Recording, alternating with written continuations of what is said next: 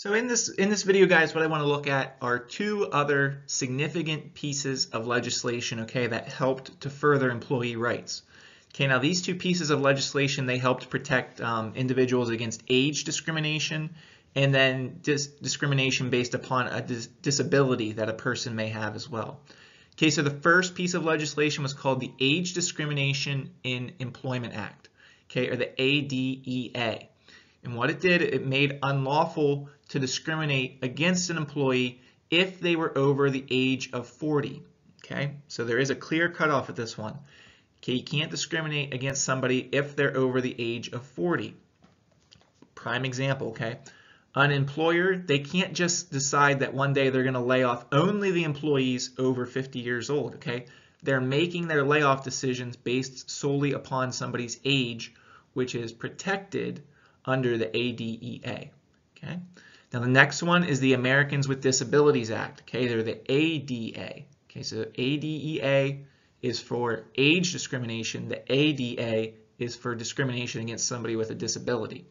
Okay, it forbids discrimination based on a disability if the disabled individual can perform the essential functions of the job. Now that is a key part.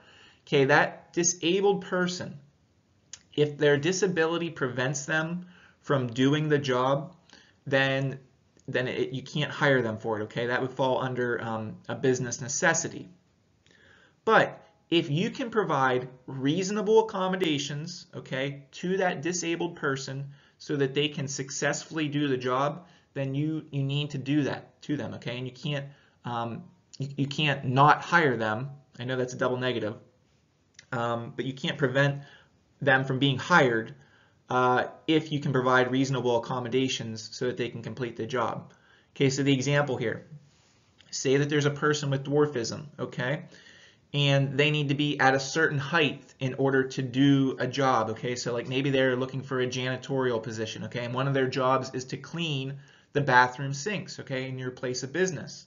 Okay, well, you can't say to that person with dwarfism, oh, we can't hire you because you won't be able to reach the bathroom sinks. Okay, that's not okay.